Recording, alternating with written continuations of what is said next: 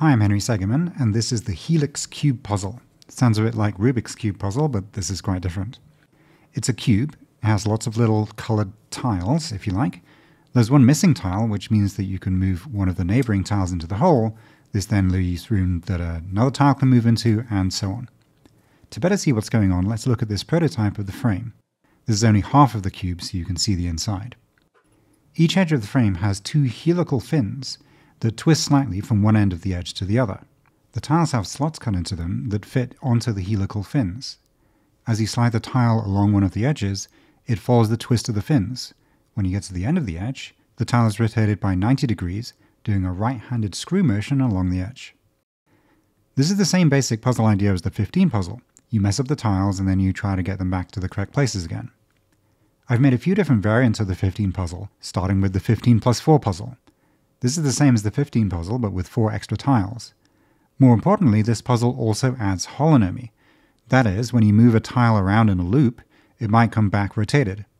Here you can see that the 11 tile is the same way up as the 10, which is the same way up as the 6, which is the same way up as the 7, which is the same way up as the 16, but now if you look at the 11 and the 16, they're rotated by 90 degrees. So if I move the 11 tile all the way around in the same way, it would come back rotated by 90 degrees as well. So to solve the puzzle, you not only need to get the tiles back in the right places, you also need the rotations to be correct. Another way you could alter the 15 puzzle is to go from 2 dimensions to 3 dimensions. This is the Rubik's slide puzzle. Again, there are tiles, with one tile missing so the others can slide around. In the 15 puzzle, the tiles slide around a square 4x4 grid. In the Rubik's slide puzzle, the tiles slide around the edges of a cube, with 3 tiles fitting along each edge. The Helix cube puzzle sits over here. It's what happens when you add holonomy to the Rubik's slide puzzle. Having said that, for there to be holonomy, tiles need to get rotated when we go around a loop. Well, do they? Let's take a look. And yes, I'm very deliberately doing this with a blank tile so as to not spoil this puzzle if you want to think about it. When we go around a square, doing a right-handed screw turn on each edge, do you end up rotated at the end? And if we do get rotated, around which axis and by what angle? Don't worry, I'll show you the answer at the end of the video. This is not at all easy to visualize. But first, as with all of the holonomy puzzles, the physical design has to stop you from rotating the tiles in place. All of the rotation must come from the pieces moving around the frame. When you're in the middle of an edge, the fins stop you from doing anything other than sliding along the edge in either direction. When you're at a corner, it's trickier, because you need to be able to move in 3 different directions and still not be able to rotate. That's what these grooves on the outside of the tile are for. They fit onto tripod shapes on the frame and don't allow rotation along any axis as long as the tile is in the corner. If you try and move away from the tripod, the only way to do it is to move along one of the 3 edges, at which point you're prevented from rotating by the fins. This is a good place to talk about an open problem here. Suppose you wanted to make a bigger frame, perhaps with 2 of these cubes stacked next to each other. You wouldn't be able to have a full tripod at the corners where the cubes meet. This leg of the tripod would stop you from moving a tile further this way.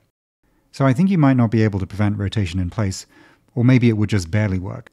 But if you had a corner where 8 of these cubes met, then you couldn't have anything like the tripod to block rotation. So is there some other design that could stop rotation in place instead? Okay, back to the full Helix cube puzzle. Thanks to Sabeta Matsumoto for coloring the faces of the tiles with the Sharpie markers. We thought that we might be able to mask off sides of the tiles and use spray paint, but the test did not go well. Colored stickers wouldn't work very well either because the shapes of the tiles are so complicated, and full-color 3D printing would have been very expensive. So this is the best we could come up with. The helical edges on the full puzzle are thicker than those on the half-cube prototype. The reason is that these 3 edges have bolts inside of them. If we undo the bolts, this corner comes off, which is how you can get the tiles into the puzzle in the first place. I could have had just these 3 edges be thick, and not thickened up all of the rest of them, but I think that would have looked a bit unbalanced, so I did all of them. Okay, as promised, here is the solution to the puzzle from before. Here's what this tile looks like at the start, and now I'm going to send it around the square, doing a right-handed screw turn every time I move along an edge, and when I get back to the start, it looks like this. How are these related to each other? These are related by a 120-degree rotation around a long diagonal of the cube. Alright, that's the Helix cube puzzle. If you've been following my explorations of these variants of the 15 puzzle, maybe the next question that comes to mind is, okay, can you get from any state of this puzzle to any other state by moving the tiles around? Or are there some states that are inaccessible that you cannot get to? The set of all possible configurations of a puzzle breaks up into connected components.